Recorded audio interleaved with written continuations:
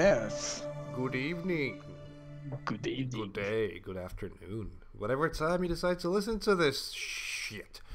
Welcome to the Voices from Behind podcast, the podcast where every week we talk about a film that one of the hosts has given to the other. And sometimes the films are good. Sometimes the films are not so good. Most of the times the films are good.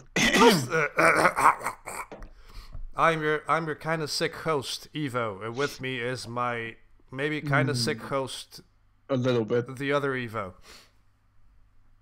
Welcome to episode 11 of the podcast. Again, if I sound a bit off, I said last week that my tonsillitis was returning. It has now developed into like a full-time, I want to say like chest infection or something, or cold. So if I'm very sniffly, if I'm a sniffly boy, and if I'm making weird noises, or if you hear coughing in the background, it's probably me. Okay. Sounds good to me. Sounds good to you.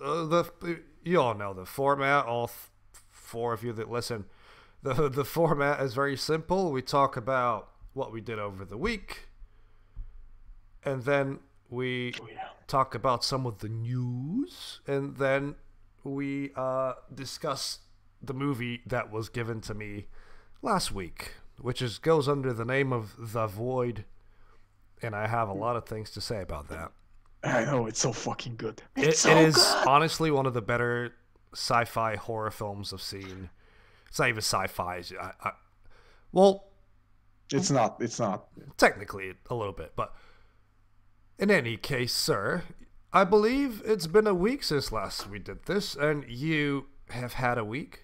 Have you? Yes, have you had and a it was a boring week with nothing special happened. That's a shame. I mean, I was supposed to go to Manchester today, but I was lazy. I was like, nah, I'm gonna skip this week. Nah, You're allowed to be lazy. I didn't even catch up on any TV shows or anything. I watched Doom Patrol. Well, it's fine. I watched the new Deadly Class episode. It was interesting. I'll give it that. It wasn't half what I expected. It's a lot of shit's gonna happen. They're setting up for a second season because it's episode 9, so it should be over soon. Okay, So all right. let's say it's like they're gonna have a 13-episode arc. And they're setting up things for season 2. Like it's fine.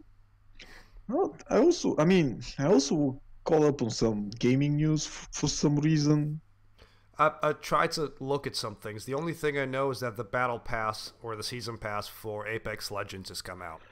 Okay, so let me start off. You know the game Phoenix Point that I spammed you? Phoenix Point, yeah, the one that's made by the guys that made. Yeah, it's coming to Steam Store 1 year after its original release. It's that turn-based one, isn't it? Yeah. Yeah, it's turn-based. It's an XCOM. Yeah, it's an XCOM game. Yeah.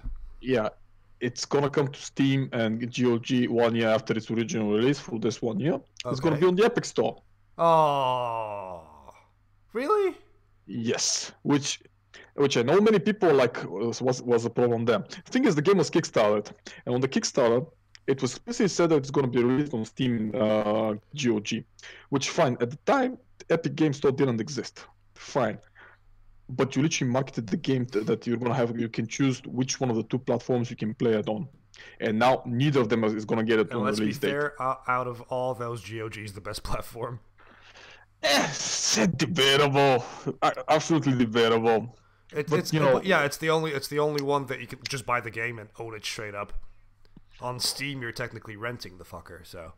Not to mention, there's a couple of other things. Also, the Outer Worlds, which is the Obsidian game, that's gonna be the spiritual successor of the Fallout 3. Oh, okay. It's also coming to the Epic Game Store. Why though? And people, because I won't be speculating. I won't be saying that the Epic Game Store and Tencent are strong arming the competition into choosing their store. Technically, they have a better deal, but this deal comes with a lot of strings attached, including a feature incomplete store and one that's questionable in its practices. All of them. It got hacked twice from Fortnite. Yep, I know. You know that the subsidiary, the ones that own Epic Games, is Tencent. Yep. Yeah, this looks like a fucking hack job. I've got to say though, the Outer Worlds looks pretty good. Yeah, it's okay. I mean, visually, I've not actually looked at any gameplay, but I'm looking at the website. I don't think they have any gameplay And the much. screenshots are like Yeah. impressive looking. I mean, it looks interesting. I'll give it that. I'll think about it. It looks like a first-person shooter, and it kind of looks like they've used Unreal Engine. It looks like a modified Bioshock engine. I'll say that. No, I don't feel no. They can't use the Bioshock engine because the Bioshock engine is licensed by Bethesda. No, I mean it's Unreal, and it looks quite a bit like a heavily modified There's this one screenshot on the website. Yeah, I'll send you the link now. It's the very first screenshot if you scroll down. Yeah. And it honestly looks like Bioshock Infinite, and if it were in space. That's fine. That's fine. I mean, I'll talk about that. We'll talk about this when the game comes out. Yeah, we will. I mean, I didn't I actually caught this very late, and I didn't know the game was coming out. I literally didn't know, but from about like yesterday, I learned about the game's existence. Okay, I didn't know it was a thing until you told me now. So there you go. Exactly, which is a failure on them part for marketing it, but actually, it reminds me more of No Man's Sky. No Man's Sky. Well, but whatever. I want the game to be good. I hope so, because for the most part, even though they released recent shit that I can't fucking stomach. What did they release? I thought Obsidian was doing all right. Well, about that. Oh. See, I just want to double check this just in case I don't fuck things up. Was it Pillars of Eternity? Yeah. They've released Pillars 2, and that's gotten great reviews. That's a fucking shit game. I beat it. I beat it in less than a week. The system was always broken. I was okay with it. But everything else in the game is so fucking bad. It's so badly written. Everything is just cancerous. Okay. It's one of those. And Divinity Original Sin, that's a pretty good game. Which one? Divinity Original Sin, that's them again. No, that's not them. That's a different one. No, it's Obsidian. Oh no, sorry, that's Larian. That's Larian Studios. My bad. Yeah, Larian just did Pillars of Eternity 1 and 2, in which they're spiritual successors of the original developers of Divinity Sin, I think. The Divinity Original. I see. Divine Divinity. Yeah, whatever it is, yeah. Those are fucking solid RPGs. And Divinity Original Sin was fucking amazing, and the second one blew my fucking mind. The game is absolutely amazing. I wish I could run it properly because you can do co-op on it, and it's fucking crazy. We could figure something out. We still need to figure out how to play Blood. So I mean, I know, but did you pass episode 1? Halfway through it, actually. Did you finish Dusk? No, I've not touched Dusk. I've been playing Blood. you fucking mongoloid. Just 6 hours. Is it 6? Is that long? Is that how long? Okay. All right. I mean, you're playing on normal, which is basically the bitch out. You do not need to hunt for secrets. You do not need to do much. Even in the later stages of the game, when a game becomes incredibly hard, you're playing on normal. The game is fucking easy. All right, I'll figure something out. Finish it. Okay, fine. God, Jesus. Finish it. Stop dilly-dallying. Okay, Dad. Okay. Did you see the game I sent you on Facebook? I think I did. I think it was called Wrath. Let me just double check this again. The one and only. Let's see here. Wrath, Eon of Ruin. Oh yeah, I think I saw that. Yeah. Did you notice something about the game? No. A couple of things actually. No, but I will look at the trailer now. That's not a problem. While we're talking. Oh, what does that say? 3D Realms. The people who developed the game. Sorry, I can't hear you. I think you dropped out. The people who developed the game is 3.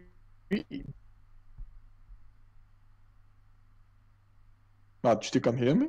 I can hear you now. Go on. Yeah. The people who developed the game is 3D Realms. All right. I was fucking surprised. I thought they were dead for years now. Oh, it's a build engine game. No, it's a Quake 1 engine. Is it cool? Yeah, you're welcome. I was like, and they literally call themselves necromancers because they are necromancers. It looks pretty good. I mean, for for a Quake 1 game, sort of It took some. It looked good. At the end, when they show the case, when they show the last part, Yeah. when it's shown, the usual Windows sign is a Windows 95 icon. That's good. That's Yeah, good. that's meme as fuck. I saw that. I was like, yes, yes, and yes. The memes are on point. Right. So, I mean, there's been a couple of other things, mostly. There's been rumors about the announcement of Borderlands 3. Yeah, that's been going on for a while, though, hasn't it? They keep going in and out of saying that it's probably going to come out or it might not come out, but at the end of the day, it's probably going to come out, but the announcement should be on the E3. Fuck you, Randy, you sack of shit. But Borderlands is just the same game regardless. Should I mention that it's probably going to come out on the Epic Games Store? Probably, as well? I wouldn't be surprised at all. I mean, this is Randy Pitchford. Fuck that bastard. Randy! Yeah, I get that. Ugh. I mean, just sad facts. Sad times are upon us if Randy Pitchford is going to be announcing games again. No, Randy Pitchford. I mean, his reputation because he did a lot of levels for Duke, and especially for Shadow Warrior. Yeah, I know. I know his ego is way too big for him as well. The Shadow Warrior, especially the Shadow Warrior one. Bad. Oh, Cliffy B at least has the pedigree to say something. Because he literally created a real tournament, which was one of the best tournament FPS of all time. Still is, yeah. Kinda, but the thing is, he developed the game. Fucking Todd Coward developed Morrowind 3. They all did it. Randy Pitchford was a level designer for Shadow Warrior. Okay. There is a trend though. Level started by Randy Pitchford, finished by someone else. That's the fucking MO. That's the fucking MO. It's my favorite one. Hey, I made this. No, Randy, you started this. You didn't make it. You only started it. It's just, and the levels he did were fucking horrendous. Granted, they're not the worst. Because the Duke Nukem levels are fucking bad. They're literally one of the worst level designs I've ever seen. The new Duke Nukem, you mean? No, the new Duke Nukem 3D. All right, okay. We'll not talk about Duke Nukem Forever. What? What's that? I don't know what that game is. The level designs in Duke Nukem 3D are some of the most horrendous ones I've ever seen. That's just so bad. So utterly bad. I didn't mind it too much when I played it, but I'm pretty sure if I sit down and play it now, I'll be like, what? After episode 1, where it's the highlight of the whole series, after episode 1, it turns into a fucking shit fest. Is that the bit where you go to the moon? Oh, those as well. Because the thing is, most of those levels have this, how should I put it, idiotic conception point, where the beginning of the level and the end of the level are literally situated almost next to each other, or the opposed. And can literally run and get to the end of the level if you have played it before. If not, you're doing this fucking diagonal, sideways, fucking swirly head movement, and having to face fucking stupid amounts of stuff that make no sense for nothing, because you just skip that. I think there's most of them are fucking confusing. Sounds rather silly, if you ask me. Just bad overall level design. I mean, this is the 90s, so level design wasn't exactly high. Not every game was blood. It was Doom and Blood at that point, so there was good level design, and Quake as well. So it's also on the Quake one, so. I mean Quake was very vertical for the time, if you think about it. Maybe, but there was also a lot of Heretic, which was pretty good, and Hexen, which was kind of fucking stupid because it was always the same. Hit these 50 fucking switches to progress on the puzzle. You hit the switch, you don't know whatever the fuck it does. You just go click and you go, It says, 1/15 of the puzzle was completed. Oh no. Fuck. I need to a little scavenger hunt to just go and look for switches. Great time. And imagine doing this in the 90s where the internet was a popular thing with the household name and guides did not exist. Oh yeah. So you're just stuck having to run into the wall and hope that you fucking figure this shit out. Staring into space, yeah. Even to this day, I still have trouble finishing Hexen without using a guide. I still have trouble doing it because I can't It fucking just be makes you bothered wonder anymore. how people finished it back in the day. Like, there I think, wasn't a Nintendo Power for PC. There was, people sharing word of mouth. uh, I remember that back then, a lot of people couldn't finish Doom 2. They just couldn't figure out how to beat the Icon of Sin. It took some time. I mean, someone miraculously figured out what the fuck to do, and everybody was able to do it. But I was legitimately stuck. I couldn't beat the Icon. I didn't know what the fuck I was supposed to do. It literally never crossed my mind. I mean, now at that point, I was like, what, 7, 8, maybe 9. And I was like, so okay, maybe if I kill enough of those spawning bastards, that's not how it goes. You need to go up, shoot 2 rockets, and oh no, sorry, 3 rockets, and you win. And you're like, in that small fiery, rectangular shape above the icon shape, that's where you have to aim. Makes no sense. At that point in my life, I had a little shitty console, so I didn't get a computer until I was like you missed the glory days. So 14. So the thing is, it's like nowadays, this year apparently there is a resurgence. Oh, sorry, mostly lately. That's not this year. Lately, there's been a resurgence of 90s FPS genre. Yeah, that's very true. I fucking love it. I fucking love it. I love it. Old man Evo is just having all of the funs because I think that the 90s FPS times were the best times in FPS. Now you're like, fuck you with your modern games. It's my time. I mean, they're just boring. It's the same. Even when I played Call of Duty Modern Warfare 1 and 2, which are the best Modern Warfare, especially 2. Yeah. It's just I boring. prefer 1 over 2, to be honest. It's fine. It's still good games. 1 and 2 are really good games, but they're boring as fuck. You're still going down a corridor shooting people.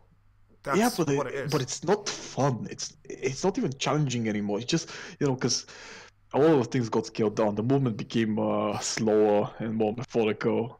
Direction times of the enemies became slower, so the only games that tried to modernize that and make it work were Doom and the new Wolfenstein. That's literally 2 games that made it. Yeah, but the new Doom, and I haven't played the Wolfenstein, so don't get me on this one. I don't want to play the game, especially the second one. No, don't play the first one. First one's really good. I've not played the second one yet.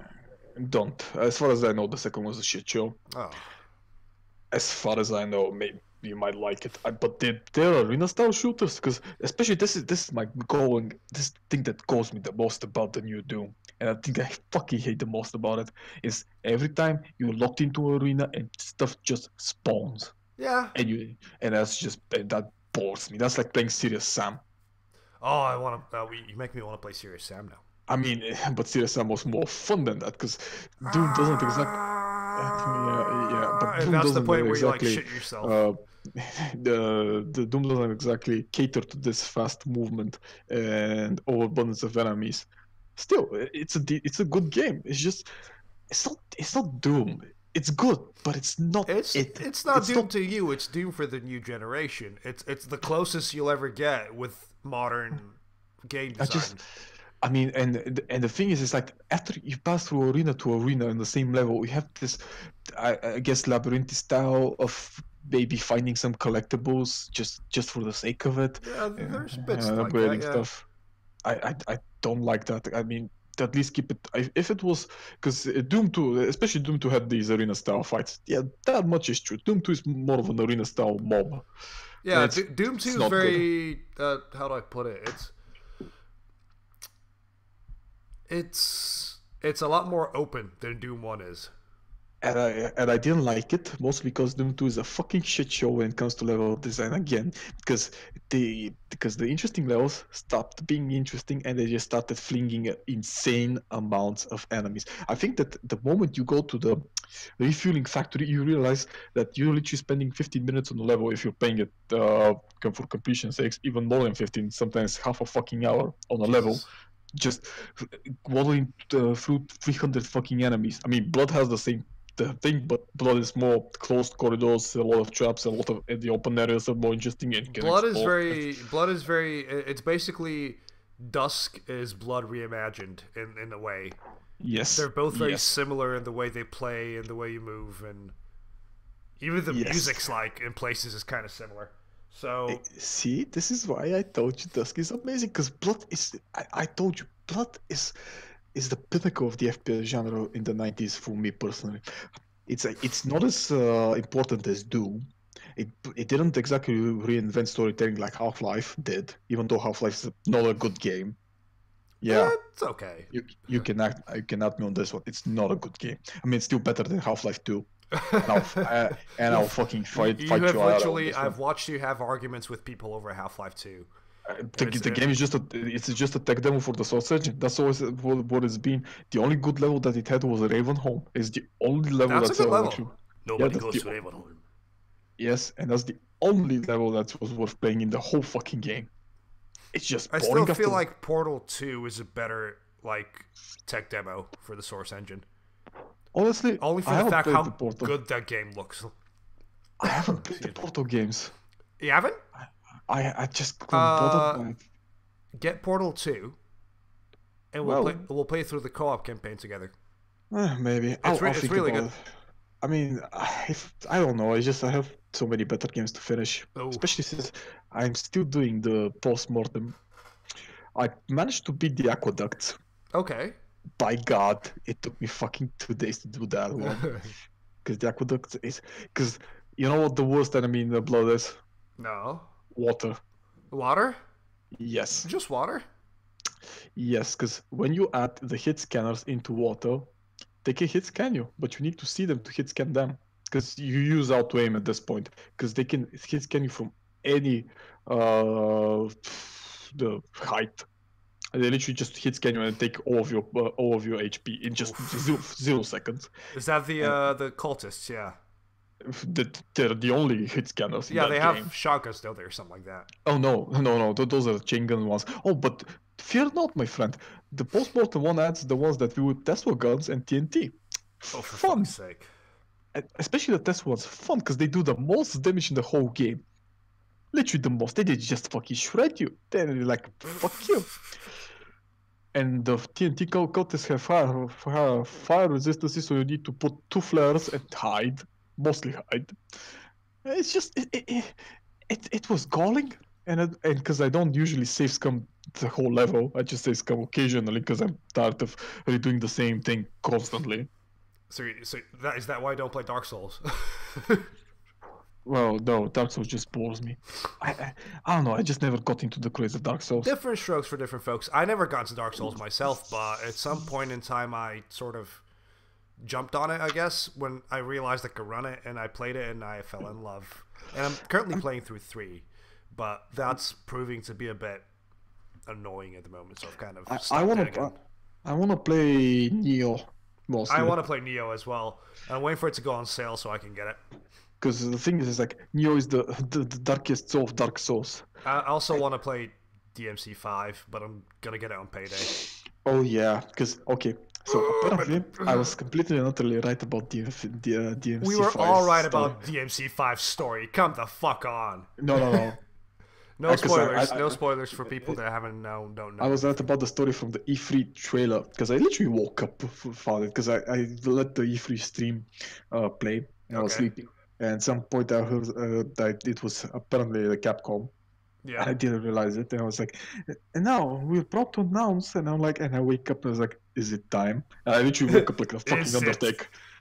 Got up like the Undertaker, like, yeah, I was like, is it time? Is it time? And I was like, proud that it's coming back, and you're like, is it time? And then DMC starts playing. I was like, yes! just screaming.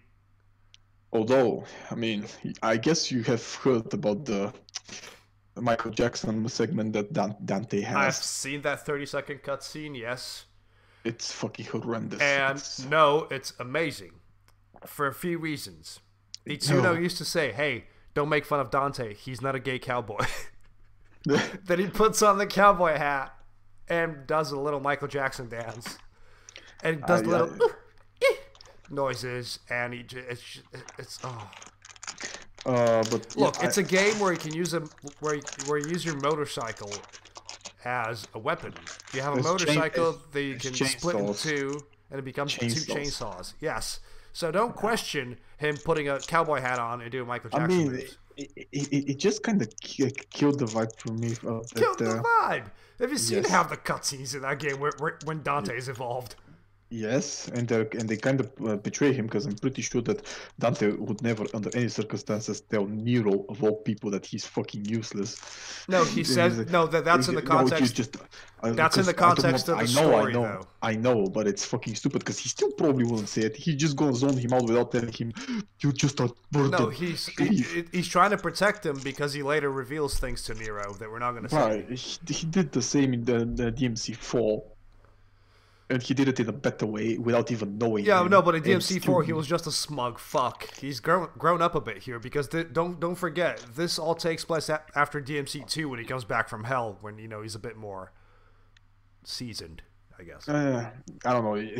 To be honest, how the fucking story, how the timeline of the DMC this makes no sense because that's true. Mundus should be dead, but in the end of DMC2, Mundus is alive. I don't think. I don't know, man. It's a Japanese game where they kind of do whatever they want in each game, but still trying to like maintain some sort of continuity. Yeah. I mean, the continuity is just fucked beyond really. Oh yeah. Nobody cares though.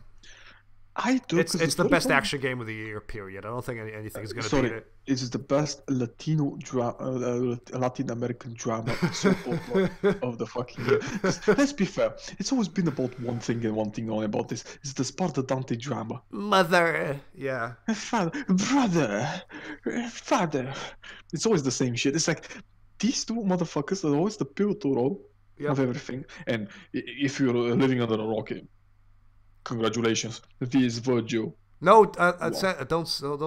That's what I meant. Don't spoil. It's obvious as hell, but don't spoil it because his name is V. He reads from his book, and he literally fights like him.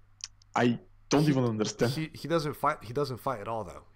The only thing that they can tell that he's Virgil is he has summoned swords at one point, and he says stuff like, "I need more. I need to get stronger," and "How dare you fight me?" or something like that. No, but the thing is like because when you think about the style, it's like he always goes in and does one finishing cut. Now he just has things to whittle them down, and he just deals the finishing cut. Yeah, I guess. It's the same thing. It's just to play out his usual playstyle. So, I mean, I saw that. I was like, okay, fine. Like, but the story is how they tied the both characters. So it's pretty good. It made sense, yeah. If you think about it, even Dante catches onto it, so he's not a total idiot. Dante's never been an idiot. I don't know why people fall. They always play him as one, though. They always play him as a big goof pizza boy. Well, no, shooty pizza boy. Wait, so how was your week? My week? I went to a Frank Quietly seminar. Frank Quietly is famous. You mentioned it last week. How was it? Oh, it was great. It was basically just a little sit-down interview, and he sat down and talked about what comics sort of made him who he is and, influenced his style and stuff. And afterwards, he did a little signing, and I got a couple of things signed, and I gave him my sketchbooks to sign, which he never did, which is fine. I'm not really fussed. But he's like, "What's this?" I'm like, "It's just my new sketchbook for you to sign." He goes, "Can I have a look through it?" I'm like, He goes, "I'm going to have a look through it." I was like, "Oh, no." So we went through it, and he was like, "Do you know what? That's a lot of style. That's a lot of variety in your style. That's pretty good." And I wanted to take a picture with him and everything, but I was too, enamored when he said that. I was like, oh. Like, no, I'm going to go now. I'm embarrassed now. But he's a cool dude. I've met him twice now. I met him once in work before, and I met him, this Friday, and I went, "Hey, I've met you before." And he goes, "Where?" I'm like, "Cafeteria." He goes, "Oh, yeah, I remember. So that was a good time. I had a really nice food on the Saturday because we went out with Viara and, everybody else and had some pizza. It was good, really good pizza. Went to this rock bar. That was pretty good. I like how we were so sad that I got good food. I went with friends out, so we got good food. No, I mean,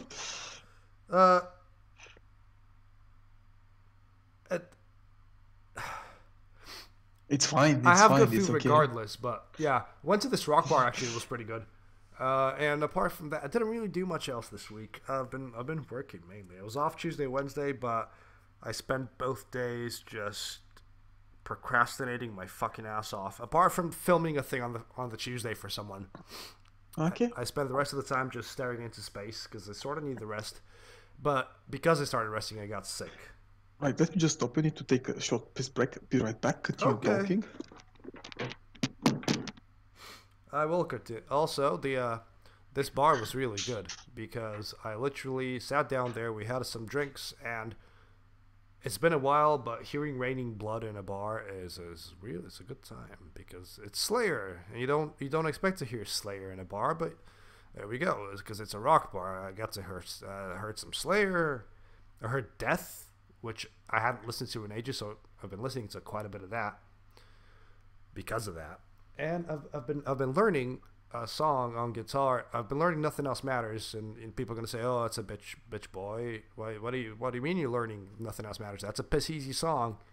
Well, I'm not great at guitar, and it took me ages to figure out how to actually, get my hands to move on the freaking neck properly. And now that I finally got it, I I've learned how to play the intro part to Nothing Else Matters, and I'm talking like the whole intro, not just the the easy notes. But that feels good. It feels good. There's progress there, and I'm making progress. And did I? Oh, I can hear the water flushing. This is proper ASMR shit. But apart from that, I've not really done much else this week. I'm trying to think of anything else that I might have done. I had a bunch of pizza from different places. Okay, so what did I miss? He didn't miss anything, to be honest. Okay, so let's get to the news.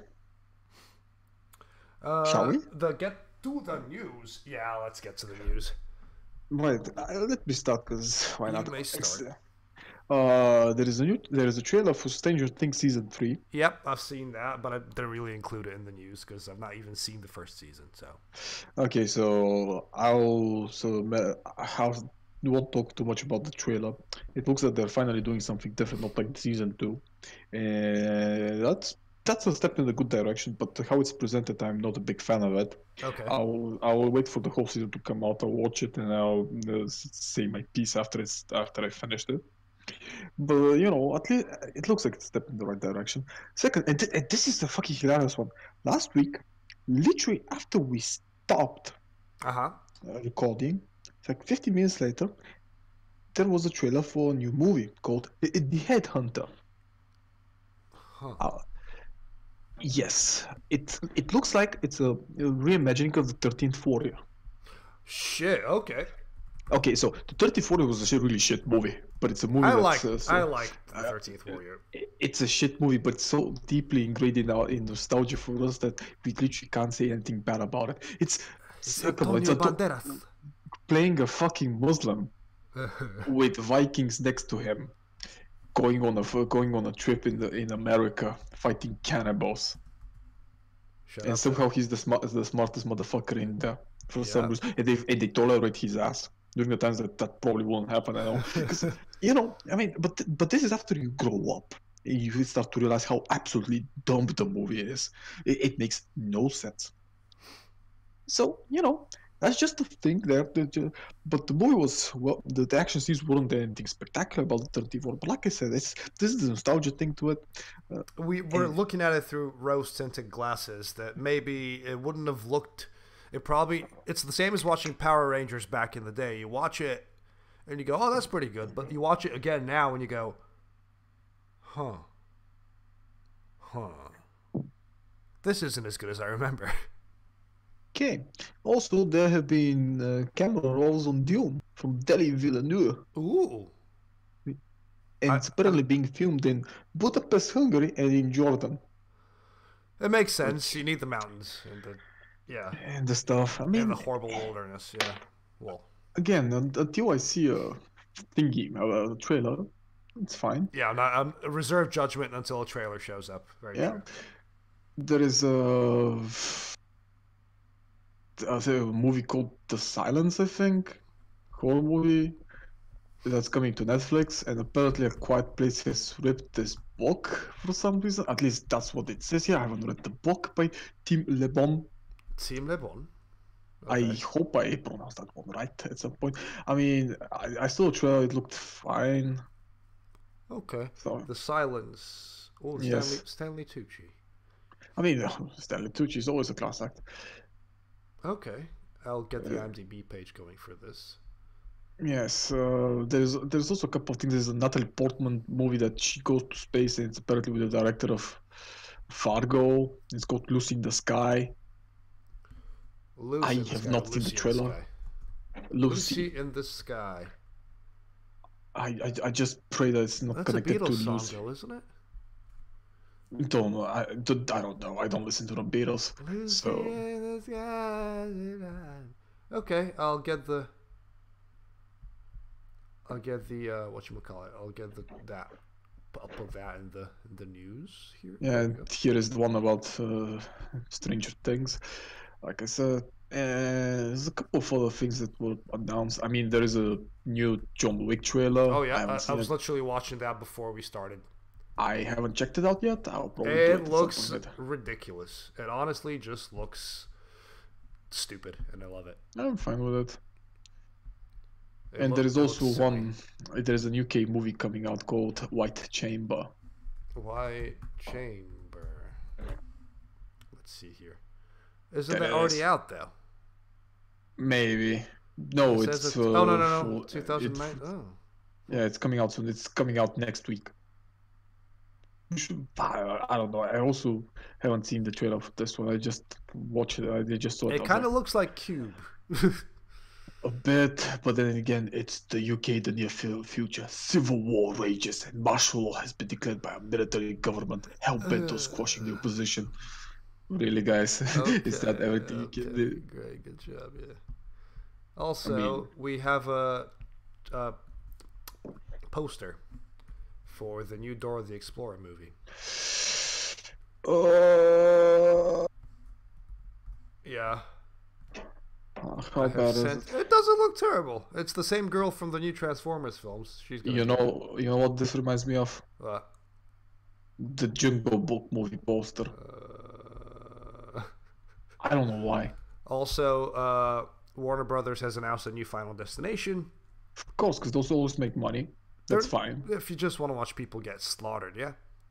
I mean, the original Final Destinations were pretty decent for watching. Yeah. Because for the sake of shock and entertainment value, yeah. They had really imaginable deaths in it. Well, yeah, it's the whole. The fucking, shtick. it's just that's the whole idea. It's just stupid and it's kind of silly, which is great.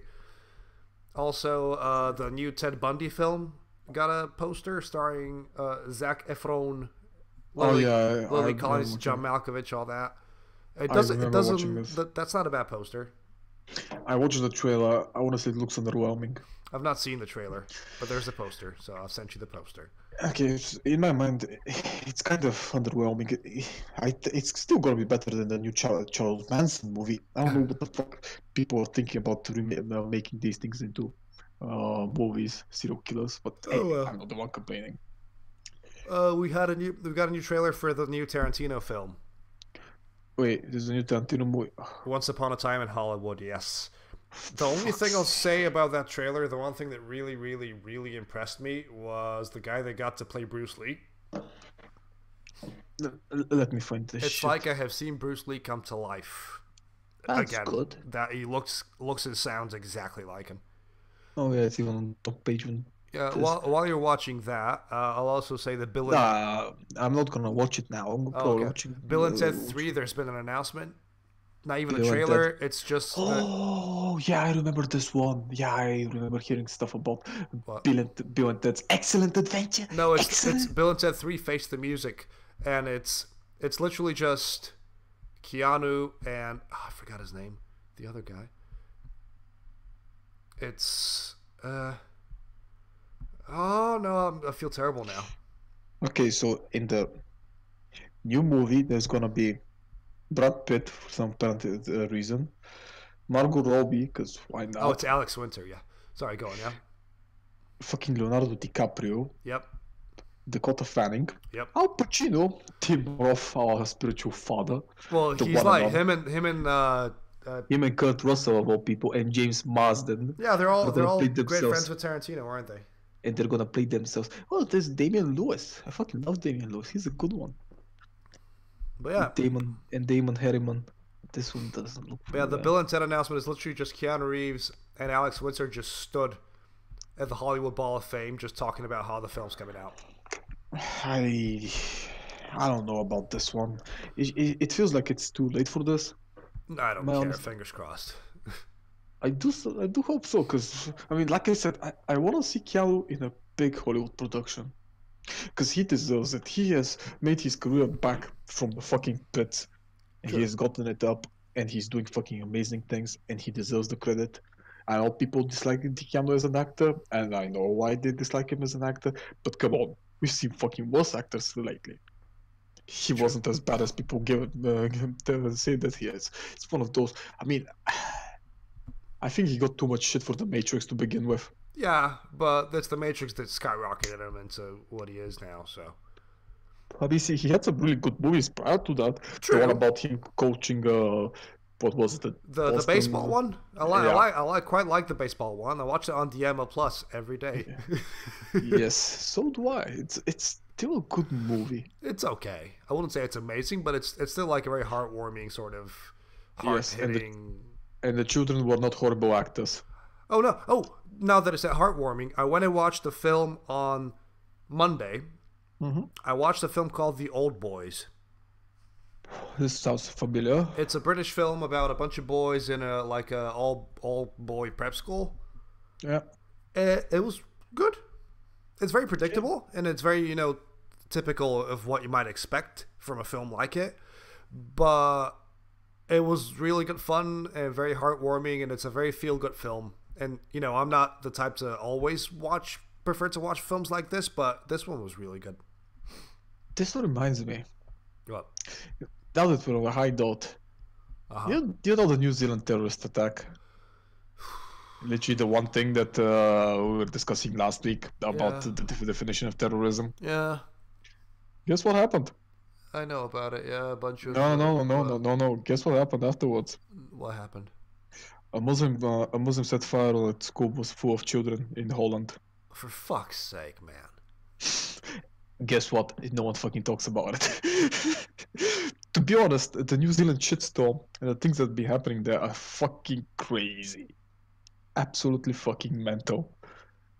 Because the guy is unhinged. The guy literally, I think that the guy debated the whole media on this one. He literally debated everything about the media. From all his mannerisms to all the fucking keywords he said, I think he debated it at this point. And it worked. It worked brilliantly. Jesus fucking Christ. Let's get off this theme because I'm getting depressed just thinking about it.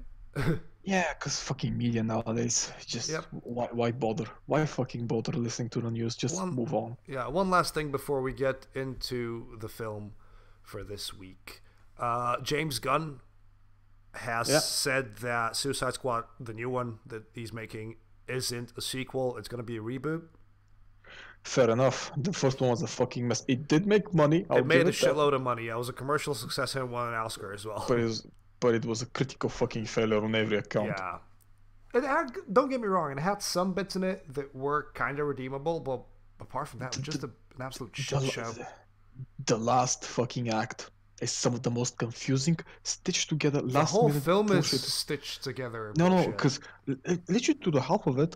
The first half hour is kind of entertaining. Yeah, you're like, okay. It's not even the first half hour. It's literally up until the third act, where everything comes together and they fight Enchantress for some fucking reason. After they fight Enchantress, everything just falls apart. It just falls apart immediately. It makes no sense. It falls apart halfway through the Enchantress fight, to be honest. It falls even before that when they revealed that the big baddie is Enchantress all along. You're like, well, that makes no fucking sense. They're like, I thought they were going in to rescue someone, and then they'd rescue Amanda Waller, and you're like, wait, what? Wait, who did they get to play Amanda Waller? Viola Davis. She did an okay job. She's a good choice. The casting overall for that film was decent. It was pretty good. Yeah, it was good. I'm not apart from the Joker. Honestly, you know who I always pictured Amanda Waller as? Who? Have you seen The Shield? I think I have. Let me see. It's the TV series. Shield. Oh, with Michael Chiklis. Yes. I know there's a video game based on that. It's the stupidest shit I've ever seen. But let me see the cast of The Shield, and I'll let you know. Yeah, there was this black detective, elderly lady. Yeah. Yes, I always forget her name. She's a really good one. I always fucking forget the name though. Claudette something or other. Yes. CCH Pounder is her name. Yes, exactly, CCH Pounder.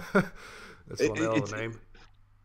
I always thought that. I can see that. I can see. Oh, and since last week, like I told you, I remembered the meme cast for Mr. Freeze.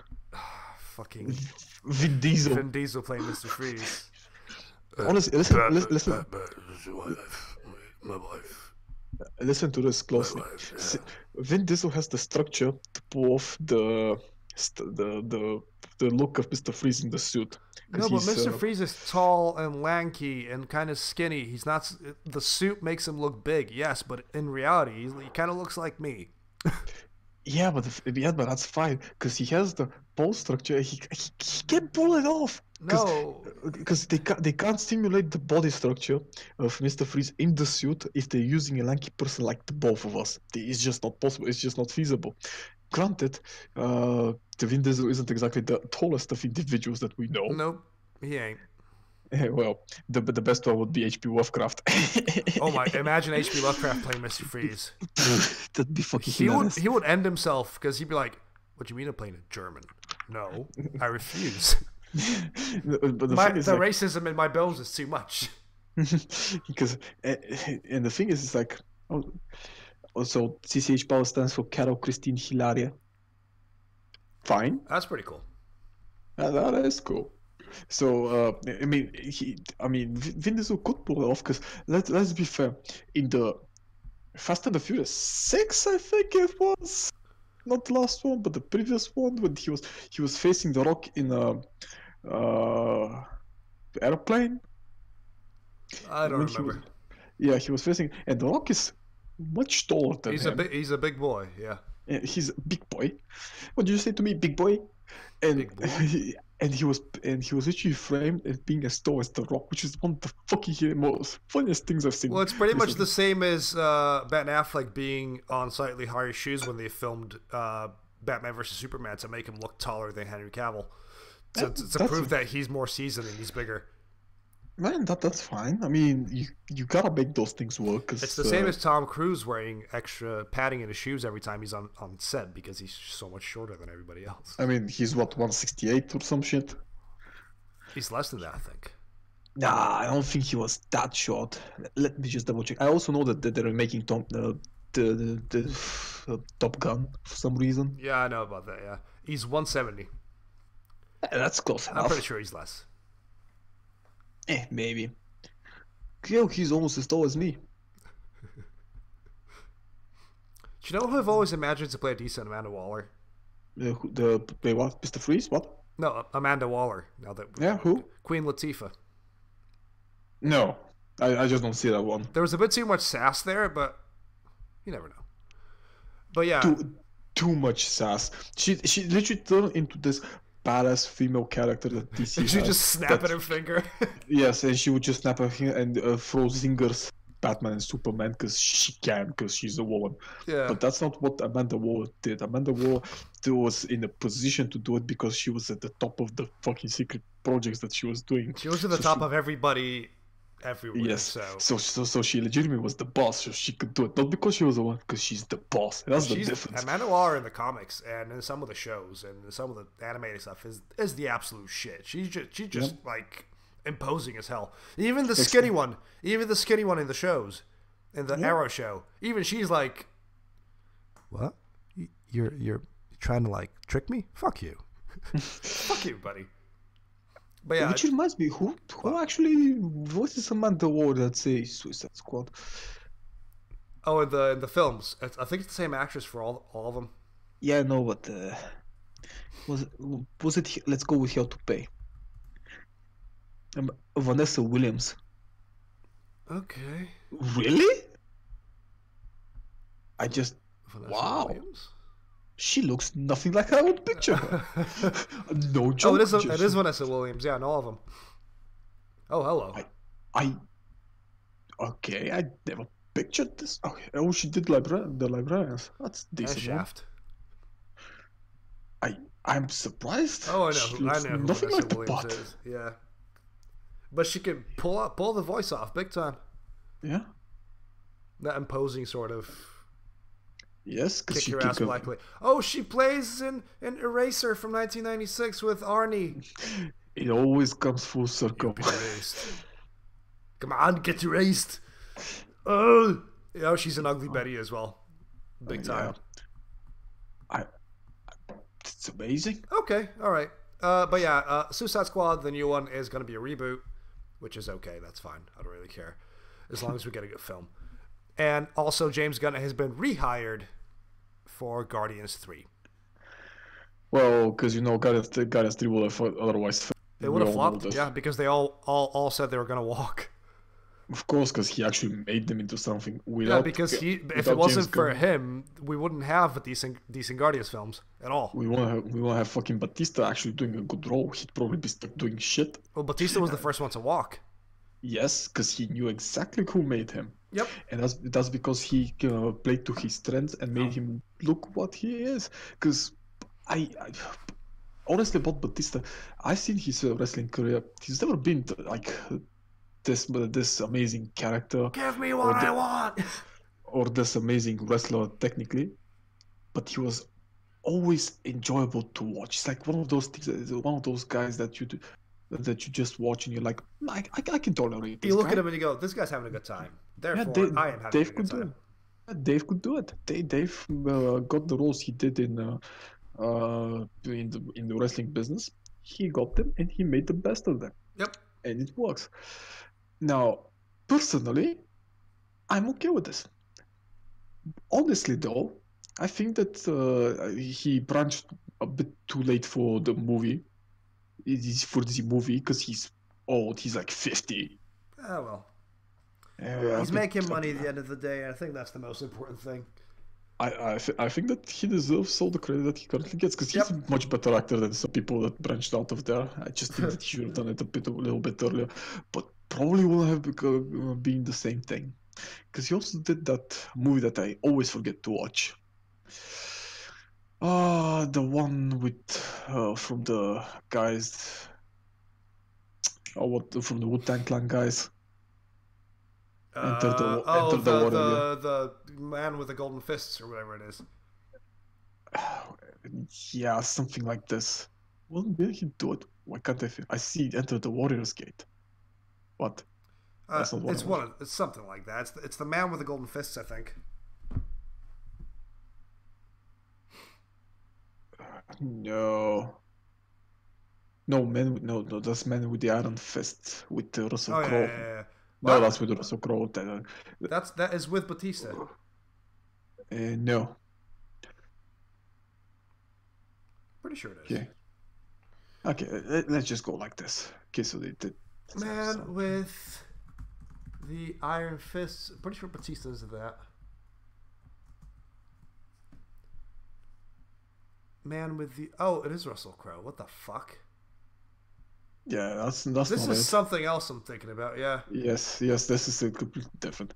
Because, let's see, I can't find it because there's this Enter the Warrior's Gate, which is the closest one because it kind of fits the timeline as to what's... But I think it was 20, yeah. By Matthias Hjörne. No, it can't be this one. This one doesn't look like it. I'm so confused because I know what you're talking about. And it's like, what am I looking at? Wu-Tang. Martial arts movies. Quickly look it up before we get to the... Man with the Iron Fist is on there, but no, this one's like newer. Is it? Has it been such a long time? No, but there's one with Batista. I know there is.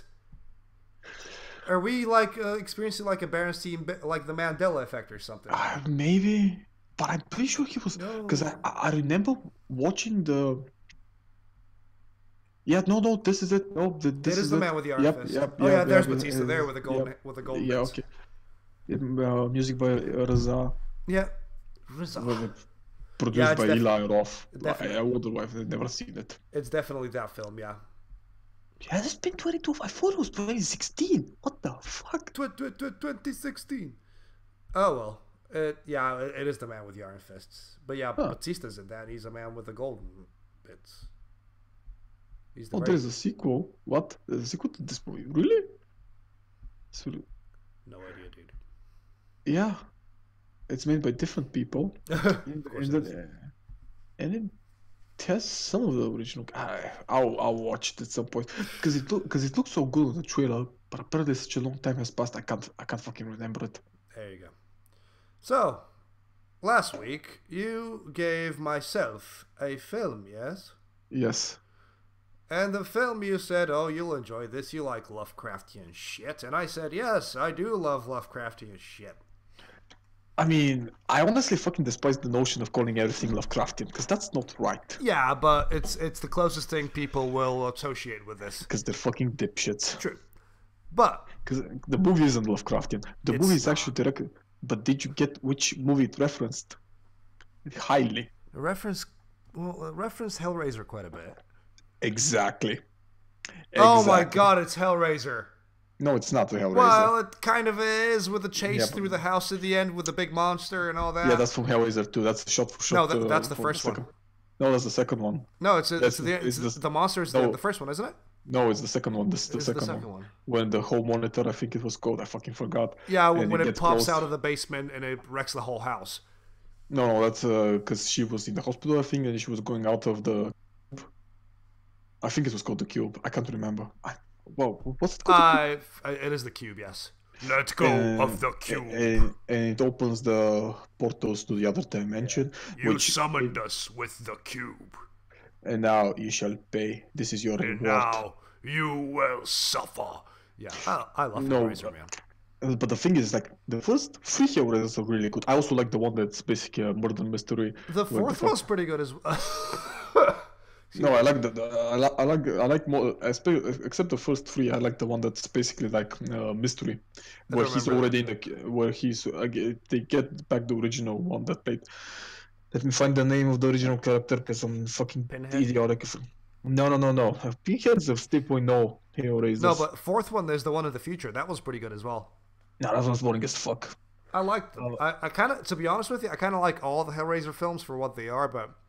When it's Kirsty, when they bring back Kirsty in the 5th, I think it was the 6th, one of the 2. It's not the Henry Cavill one. The Henry Cavill one was pretty fucking garbage. No, it's basically a guy relives his life, but it's in a hellish state because he's already in the cube, and you realize that by the end because he's trying to trick Kirsty to get immortality from Pinhead because Pinhead wants Kirsty because she's the one that got away. Yeah. And then she fucks him over because she says like I'll give you 3 souls in exchange for mine, and he gets him and his 2 lovers because he's sleeping around a lot. And then the whole movie is basically him reliving the moment until he realizes that this shit's gonna go for the eternity. It's not amazing, but it was fun. Right, so yeah, it is the Hellraiser's really done. That's why I'm saying it's not Lovecraftian, because this was not... So to put it bluntly... Sorry. But the thing I was going to say is like after the first 3 movies, they started saying that the Pinhead is basically from hell and he's like the warden of hell, which makes no fucking sense. No, because in the second one, it's a massive exploration about who he was. Or is that the fourth one? The third one, I mean. Oh, it's the third one was he was the father of Kirsty. Yeah, the third one is where he has like a horrible identity crisis with his human self and his demon self. Yeah, because he's going after his daughter, and she reminds me of who he was. Those are really good scenes, by the way, where it's the 2 of them just talking in a room. That's really cool. But so and it turns out that most of the other people are just like him, people who solved the cube, because he solved the cube, and they got they were like the little children, fucking twins. They basically got turned into horrific S&M monsters. A lot of leather, a lot of whips, and a lot of piercings and chains. And the correct term is Cenobite. Cenobite, yeah, sure. Clive Barker and his dumb terminology. Yeah, Clive Barker had some real good bangers. Yeah, Hellraiser, that's about it. Abarat was also good. Also, Jericho, the book, not the game. Let's not talk about the game. We don't talk about the game. I remember seeing that game, like the initial trailer, and went, "Oh, this looks nice." And then I saw gameplay like later on, and went, "This doesn't look nice." I have a funny story. I basically played through Jericho, and I remember getting to the first part with the World War I trenches. I literally died the first time because I didn't know what the fuck was going on. There was some mechanic. After I died, they told me the mechanic that I had to use. Yeah. And I got pissed off and I deleted the game. After literally a couple days later, I found out about Yahtzee. Oh, Escapist. Yes. Yeah. I mean, I knew before that, but I never actually. He made The a video about escapist or that game. Yahtzee guy, the people that are listening, is a Mimi. he's a video reviewer. He reviews video games, and he's been around for a long, long time. A long time. Yeah. So his video literally referenced the same thing I went through, the same way I went through, and he commented, and that made pretty good impression on me because I literally passed through it. I was like, dude, this guy knows what he's doing because I literally passed through. This guy knows what he's talking about. Yes, and I started watching him more. I fell off on watching him because I just got bored because he was starting to, because he literally gets paid to shit on games, so he's shitting on games just for the sake of shitting on them. Some of them don't deserve it. It's the some same of them reason do. why people fell off watching Cinema Sins, because at the end of the day, it was 20-minute videos just bitching about a film and looking for things to nitpick just for the sake of comedy, which made it not funny. Yeah, but that's always how this things turns out. Yeah. I mean, occasionally I'm waiting for Cinema Sins to do some movies about, because some of them are literally just fucking hand tailored for them. Yeah, there are a lot of films, but and they don't do them. They do other ones that piss me off. Have they done a Geostorm one? I wouldn't be surprised because Geostorm's just one big mistake. No, I watched that. I remember me and. Why did you actually go and see it? Yes, I remember me and Wes went to see it. It was so bad. Why did you bother watching that film? Why did you give them money? You shouldn't have. You should have seen the trailer and gone, why? No, we exactly went because we knew it was gonna be bad. It's like at every point we knew it was gonna be bad. We never expected it to be this bad. Oh my fucking god. This movie is so bad on so many levels. I mean, I could barely fucking stomach the fact that Gerard Butler was playing a fucking scientist to begin with. And he's trying to do an American accent as well.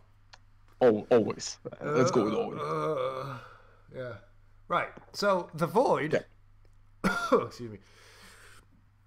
Ooh, sorry, pardon me. Is a 2016... 2017? It's one of those two. 2016 is one of the releases. The other one is 2017. I think it's region-based, this one. Because I'm pretty sure it came out late 2016 in America. And it was released middle 2017. No, wait, late 2017 for the rest of the world. Some weird shit. Okay, so at the end, we're going by initial release. So it's a 2016 film. You won't recognize anybody in it. It's fairly low budget. Actually, yeah, it is low budget. It's not the lowest budget ever, because some of the shit they do in that film is fucking impressive. See, this is where I'm gonna stop. The person who directed also was the main actor in it. He's also the assistant director in literally every big assistant art director in every big movie. He was part of a lot of films. He was part of Cowboys and Aliens and Shape of Water and a lot of Avengers movies. Yep. He's part of a lot of films, but so he knows what he's doing. Oh yeah, so this film kind of throws you in the middle. That's a good thing. Of something going on, and you don't figure out what the fuck is going on until I want to say 2/3 in. Halfway. Not even halfway, because it was an hour. It's an hour and a half, and by just before the end of the hour, you find out what's actually kind of going on. And it's very it reminds me a lot of The Mist, in the whole a bunch of people are trapped inside a building, they can't leave because something outside is stopping them from leaving.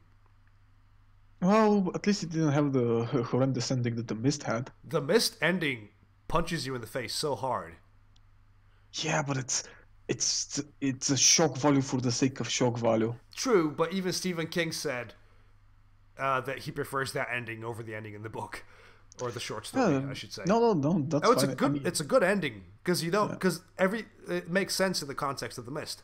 But this film basically starts with some guy getting chased out of a house by two other guys, and you go, okay, this is the start of a film. I get it. Oh, I'm gonna. Oh, excuse me. Gesundheit. Oh, danke. So then we cut to a policeman, and the policeman is just, he's in his cruiser, he's in the middle of the woods, sort of parked up on a road, talking to somebody, the other person going, oh, thank you for keeping an eye on the town, thanks a lot, blah blah blah. He's like, oh, thanks. And the guy that was chased before from the previous scene pops up onto the road, basically just half dead. And he takes him to the nearest hospital, where his former wife works. And it's like a small town wherever in the U.S. So it's typical, like everybody knows each other. And he goes into the hospital, and there's this old man with his granddaughter. She's about to give birth. Obviously, he knows them all. Everybody knows each other, basically.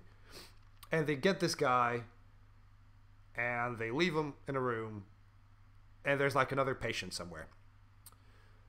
So afterwards, I kind of don't want to spoil it, because it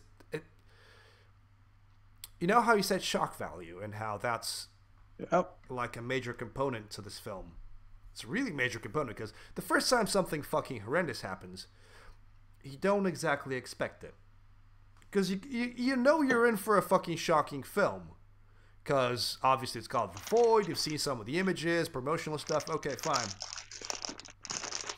Cut to the policeman going in the room where I said there was another patient, and one of the ladies, one of the doctors, has stabbed him through the eye with a pair of scissors.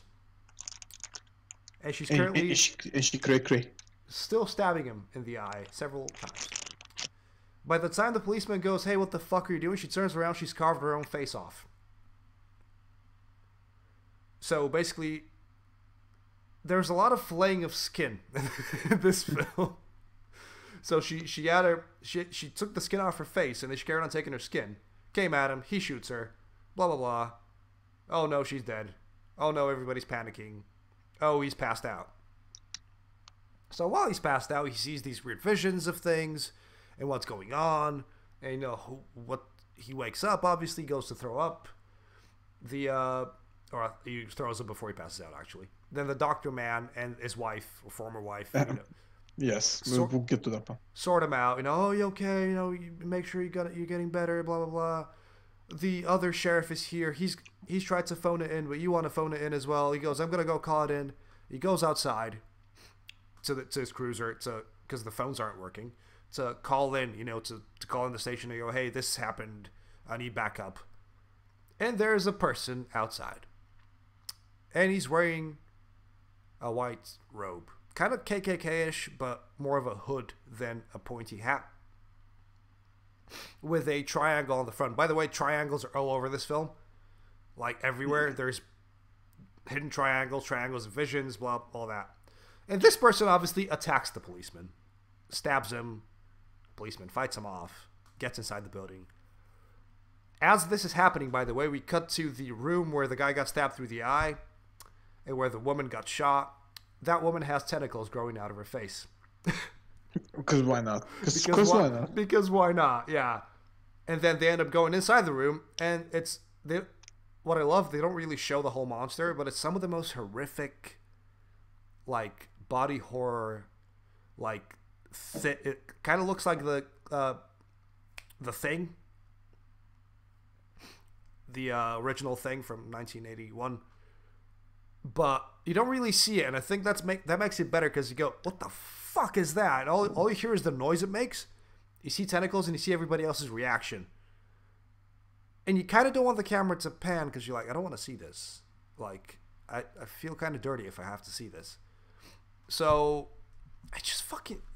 At this point, I'm watching it, I'm going, the fuck is going on?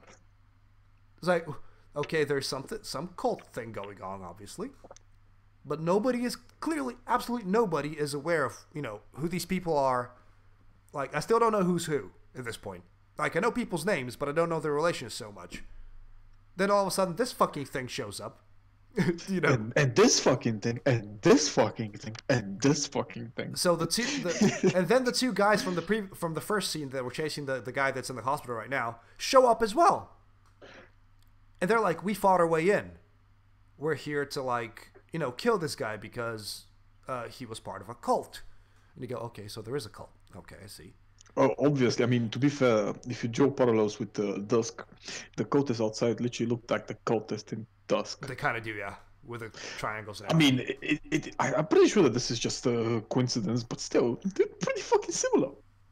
Way too similar. I was like, yeah. Also, I remember watching it. I was like, Heretic. This film is a good-looking film, by the way. See, that's the thing. The thing that mostly drew me to this movie to watch it in the first place is because everything there is practical. Yeah, all the apart from like obvious CGI, all of the there wasn't- monster. Well, Actually- the end bit where they're in that new other dimension is all green screen. But that's fine. I mean, that's expected to be green screen. You can't exactly do this. But It's very cosmic horror-ish, this film. Yes, But- so let me just reiterate this because people not to make so. First of all, Kenneth Walsh is in this movie. He's a big name, Who? to say the least. Kenneth Walsh. Come on. Is that He the was in Doctor fucking- Man? Yes. All right. He's the Okay. Doctor Man. He was in Twin Peaks, to say the least, and the dad, played by Daniel Fathers. Daniel Fathers plays the father. Yes. Yes, he was in Snatch. Never But, enjoyed Snatch. No, but this is the TV series Snatch. Oh, okay. So I mean, they're all good actors, but and Aaron Paul plays the main guy, Yeah, he does. Yeah. who is also not a small name for majority of reasons. You can look at his IMDb page. I don't want to reiterate the Okay, things so- that he's done. The thing is like the directors and the writers are the same people, and Steven Kostansky, Yeah. the second guy, he's the makeup in the makeup department. And you he's can doing tell. stuff. Yes, because that's fucking amazing. He did Hannibal stuff for Hannibal. He did stuff for It, the new one. And for And Shape guess of what Water. No, guess what he's also doing? What? Actually, I don't think he's doing The Shape of Water. He's doing the Leprechaun Returns, the TV movie, the prosthetics. Oh. yeah. Somehow this. No, I don't think he did for Shape of Water. No, I'm pretty sure one of the directors was No, involved the, with Shape the, of Water. the second one, the first one, Jeremy Gillespie. Yeah, he was involved with Shape of Water. Yes. Basically, both of these guys have a background in monster movies. And artsy, and it looks the way they design stuff. There is a lot of thought behind it. Oh, And that's what makes it really good. The story, I mean, some of The story scenes is are really very lacking because stitched together. because the It's story cool. itself you don't get a lot of it until as I said, the hour mark. Because you literally, these two guys obviously barge into the hospital because they've been fighting their way in. And the junkie that from the first scene goes, "No, they're here to kill me." And the doctor steps in the middle. The doctor steps in the middle and goes, "Please, everybody calm down." And the junkie goes, "You, not you," and just stabs him in the neck. At this point, you're like, what? They don't know each other. They clearly don't know each other. Then it turns out the whole time it turns out later on that the doctor's been behind it the whole time. Yeah, which was a pretty weird reveal, but then No, again, there's so much foreshadowing now that I think about it, because he's always like, I mean, yeah, there you was, know what, but- you know what losing a child can do to you. It can make you do horrible things. And you're like, why are you being so ominous, Dr. Man? Why are you being like this? Then it turns out he was in contact with a horrible cosmic entity that would give his daughter back. But instead of giving his daughter back, they're just horrible monstrosities. Yep. And he's been doing experiments on people. And the whole basement, the whole morgue bit that's supposed to be just a small room has another 2 levels in it. And it's all just horrific experiments. They just refuse to die and they're constantly trying to kill themselves. Yeah, but the thing is, I think that this is part of the other dimension. Yeah. Because it's opened and it's in there where he does the experiments. Yeah. And this is where the portal together, it's like a bridging area. Yeah. It's like it's the same as in It's like Hellraisers. limbo, yeah. Because in Hellraisers, when you open the cube and you enter the first part, you're entering the bridging part between the other dimensions. Between 'cause it's hell multiple. and... Well, it's not hell. That's the whole point. Technically, it's not, but you know what I mean. It started being called hell in the 4th movie, which is fucking stupid, because up until that moment, no one even fucking talked about heaven and hell. Which is... There was still no part of God the- mentioned anywhere, yeah. Exactly, because they were bridges between different dimensions and different eras. That's the whole point. They're like in the 4th, let's say 5th dimension, because it's fucking it's Mimir, and they're situated there, and they can move and do whatever the fuck they want. And as long as someone opens the bridge from their dimension, from their timeline to the Cenobites realm, and they cross immediately, because that's how this thing goes. Otherwise, they're on like a fucking standby. Yeah. They're literally calling service, and the same thing is kind of implied here, but it's not well explained. That's the problem. That's the one problem, yeah. But the thing is, though, this film unravels in a way where it goes batshit insane. Yes. Really early on. And at first you're like, this is a horror film. I get it. There's cultists outside. What the fuck is that thing? And you go, huh? Okay, they killed the thing. Oh God, what's going on? Oh God, they're going to the basement. Oh God, there's a thing impaling itself on a spike. And you're just looking at it going, yes, thank you, Daddy. It just, if you're not ready for this film to like punch you in the face, you won't like it. Well, like I said, talking about horrific images. It is one of the, if you're not into body horror or anything like that, do not watch this film. Because there is some horrible, gruesome shit. And even when they show restraint, you're still cringing at the screen. Because it's some of the most horrific sort of... It's the Thing, okay? It's certain aspects of the Thing, but they've been multiplied by 10. And then it's also certain aspects of Hellraiser, but they've taken some of it away to make room for the Thing. And it's just... I'm kind of speechless because I really enjoyed this film. I really did. But I also, after the first time, you know, that when the Thing attacks the sheriff and they're like killing it and there's pus and blood flying everywhere, I felt like I needed a shower. You knew I showed you a good one. Yeah. Like, damn you, how do you fight these movies? And I'm like... And it's honestly one of the better sort of horror, sort of cerebral... It's not super cerebral, obviously, because it's a lot of in your face.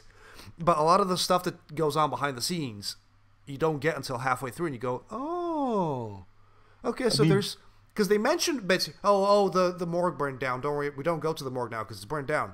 Okay, then it turns out it's the doctor's fault because of all the monsters that he's made, and he's been expanding the morgue, and you know, there's bits of it that are kind of confusing because you go, that wasn't explained very well. Like, even the ending is confusing. The ending is ominous and confusing as fuck. But I kind of get it. Also, the doctor keeps saying stuff like, these entities will give us what we want. Clearly, I want my daughter back, and I've been trying to get her back, which should have been a red flag in the first place because there's so many shitheads downstairs that you've created to get your daughter back. And it's not worked. Man, he's a desperate man. And somehow you still persevere to just become basically Pinhead without the pins. Just to become this horrible... Let me stop you there. Skinless...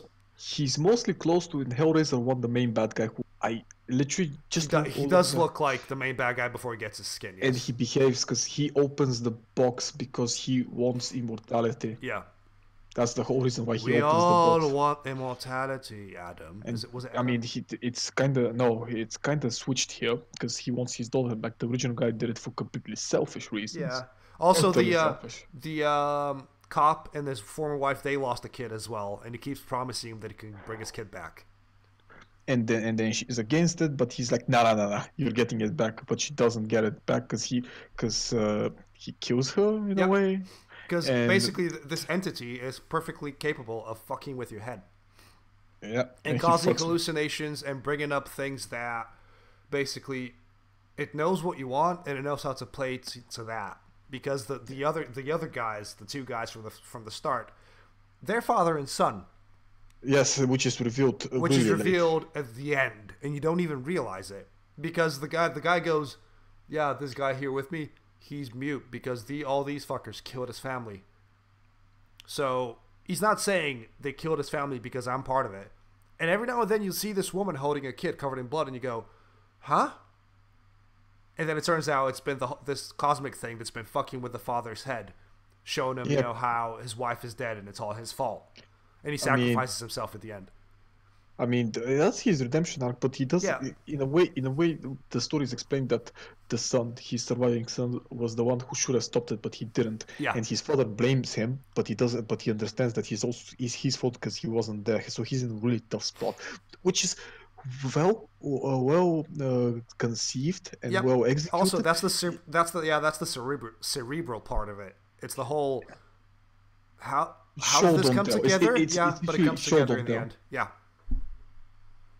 There's a lot of things in this film that get shown or get mentioned in passing that if you're not paying attention to them, you won't understand what's going on. Yeah, exactly. I mean, that's the good thing. I mean, there is a lot of good and some bad. Because the first time when they shoot, when the sheriff, not the main character, the main sheriff, The other sheriff that shows up, yeah. that his superior gets killed. It's choppy and sloppy. It's It is a literally little bit, yeah. sloppiest thing But then I've seen it in a makes while. sense, though, because it's the first time they've ever seen this fucking thing. And they're all going, huh? And, that it's the first encounter where everybody's confused. Like, you as an audience member are confused. And, Yep. the actual characters in the film are confused because it's the first time they've ever seen anything like this. It's the first time they've ever seen a flesh monster with fucking tentacles coming out of its face. With a big lump on the back. Devouring a man. Yeah. And that's the thing that it makes a lot of the way it portrays the scenes and everything. I mean, especially in the first part when they realize that the dead bodies that they're around are actually fucking alive and they come alive. Yep. That's pretty well done. It's And the whole junkie... you can tell by the way every single character acts. You can tell they're growing as characters just by the way they react to things. Because the cop starts off as very, very cowardly. Yeah, he's very cowardly. And by the time they kill the thing for the first time, they kill the big monster that's at the sheriff. He's not cowardly anymore. He's more and more confident, and he's so like, what do you mean my wife's missing? I don't care if she's my former wife. We're going to go get my wife. And he just carries on going forward. He does not stop, which is really good. Yeah. There's also the part that, he kills his wife in the end. Yeah, because he ends up... because basically the way they've shown the two of them interact before, he doesn't want to really, be around her. He doesn't... He's surprised when she's nice to him when he gets to the station afterwards. Because she's a doctor there. When he gets to the hospital, I mean. He clearly can't let her go. Like, apparently... You can tell that they've only broken up recently because obviously they're talking and he's like, why are you being so nice to me? But... Well, you can tell they broke up because of the lost kid. But he clearly cannot let her go in his head. He clearly, can't stop, I'd say, thinking about her or something like that. And the whole notion of, I'll be here for you always, and then he kills her in the end because she's already affected by the entity thing, is him, like, going, yeah, I've got to let you go to carry on. Like, I can't, I can't carry on with this and with everything if I don't let you go. It's a very sad scene. It's very well made. That shot, the initial shot of the reveal that she's actually a horrible monstrosity and it's just her head that he sees. Yeah. And he's still like very tender and he's holding her hand, but he just gets the axe and starts chopping her up, and you go, ooh, ooh. You can see the regret in his eyes, and there's barely any words in that scene. She's just like, stay here with me, and he goes, okay, and then he turns around, realizes it's all hallucination, and goes, picks up the axe and just starts chopping, and you go, oh no. Oh no. Like your wife had to be turned into a horrible monster for you to let her go. Jesus Christ. But then he gets promised to bring her back, and he goes, I don't want her back. I want you, I want you dead, he says to the doctor. But then they end up getting back together in the other dimension anyway, in the afterlife. Right, so, and also at the end, where it showed that his wife is next to him. That's not his wife. That's the doctor. Oh shit! Yeah, because it's the two of them go through the portal in the end. Yes, that's the most one of them. Because at the end he's in the other dimension and everything's fucked up there. He pushes at the end he smacks the doctor and he pushes him through the triangle hole. Yeah, because it turns out that the pregnant lady that was in there beforehand, she's part of the cult. Yeah, she's been part of the cult the whole. The granddad, he was such a sweet guy. He died like a bitch. He's such a sweet... You can tell he's like the sweet grandpa of the bunch. He's always nice to everybody. He's always like practical and pragmatic. And he gets killed. I was sad for like, Grandpa. By his granddaughter. And she tells us, oh, he gave me a reason. I love him. I'll carry his child. Turns out Petru is just nothing more than a conduit for the rebirth of his daughter. Because his daughter is obviously a horrible monstrosity that pops out of the girl's abdomen and they're still connected to each other, and she's just dragging this Yes. corpse around behind her. Yes, that It's was such a good scene, that. But that again, that was the moment where you go, oh, and you oh can see no.